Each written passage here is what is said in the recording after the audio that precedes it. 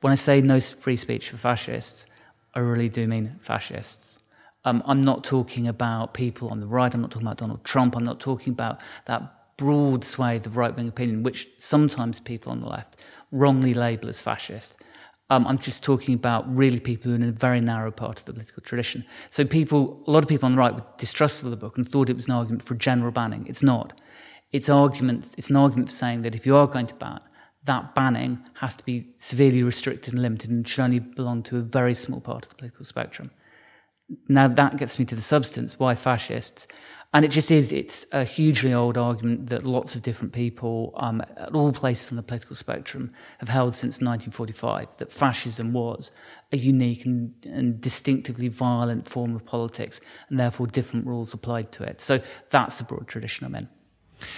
Why do you think it is that so many people, it seems like this is something that's a modern phenomenon, but maybe I'm wrong. I'm not sure if people were doing this in the sort of mid-20th century too, but it seems like so many people are using fascism as has been said of democracy, a promiscuous term to essentially become a chameleon that can apply to anything they don't like. Of course, we've reached something of a consensus, at least in public society, that fascism is bad. And so I think people have a vested interest to label things that they just don't like as fascism.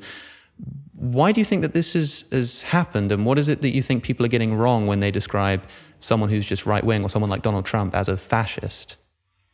Well, if you take the Donald Trump example, I think what it captures, and maybe I sounded quite dismissive of people who are after all my audience, who do make that move. Maybe if you sort of pause on the Donald Trump example, I think it's quite an easy way of seeing why people want to make that argument.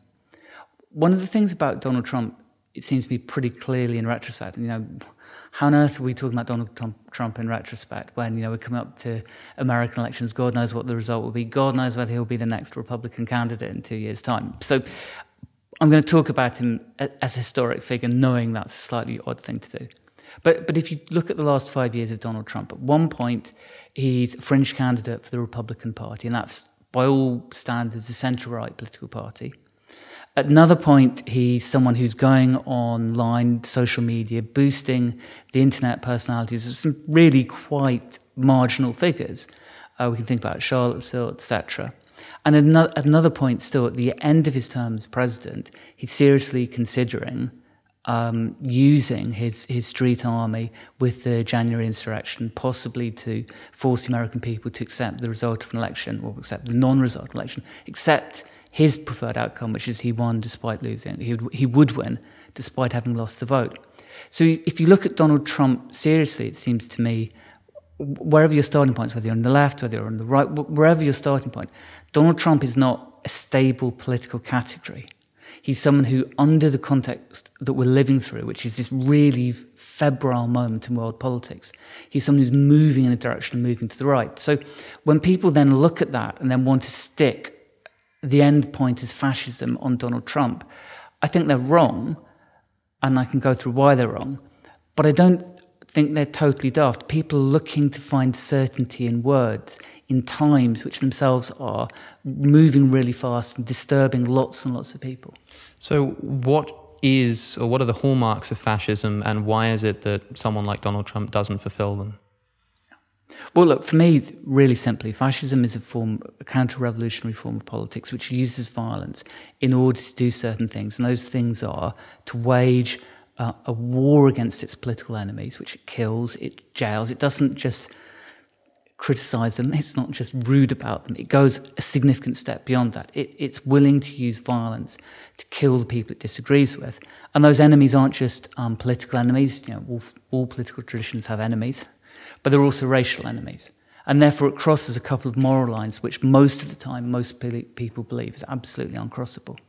So that's what's different. And again, maybe just taking it briefly back to Trump, that's also why Trump wasn't a fascist.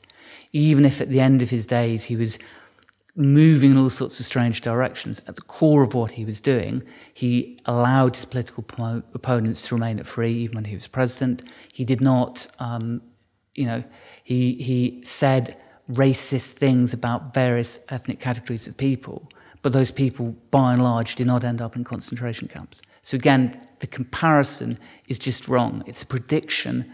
Saying that Donald Trump was or would be a fascist was a prediction about how he'd govern, and he governed in a way which was just much more like ordinary politics than the word suggests. I think people are potentially concerned if someone like Donald Trump is not a fascist, that he may exhibit pseudo-fascistic tendencies that give us... I mean, nobody's a fascist at the start, right? Mussolini's not a fascist at the start. Exactly. And so do you think there's any credence to this kind of claim? I mean, you talk about one of the characteristics of fascism being a willingness to have not just political enemies, but ethnic enemies, religious enemies. You can think of Donald Trump talking about a complete and total shutdown on Muslims entering the United States until we figure out what the hell is going on, or whatever it is he says. This seems to be the kind of thing that would strike that fear into people, and I wonder if you think that is the kind of thing somebody should be looking for if they're on guard against a potential future fascist coming into office. Well, look, maybe if I start almost at the end of the book in terms of where I'm saying that for movements like anti-fascist movements should end up. What I say at the end is that there's certain categories of people who should never no platform. So if someone's a centre-right figure who stands by electoral politics, who might use hateful rhetoric to some extent, but clearly has no ambition to turn it into violence against their enemies, then you shouldn't no platform them. And you shouldn't try to silence them. It's just wrong. It's a mistake when people on the left try to do that. I also say that there are things which are either fascism or moving very close towards fascism. And I say that not in every case, but it's a serious, legitimate argument that you might want to remove a platform from them. Plainly, there's some middle categories of people between those two groups. My main argument, if I was, I do have lots of people who I try and encourage and influence in the United States. My main argument for them against trying to no platform Donald Trump is he's got a much bigger platform than they do.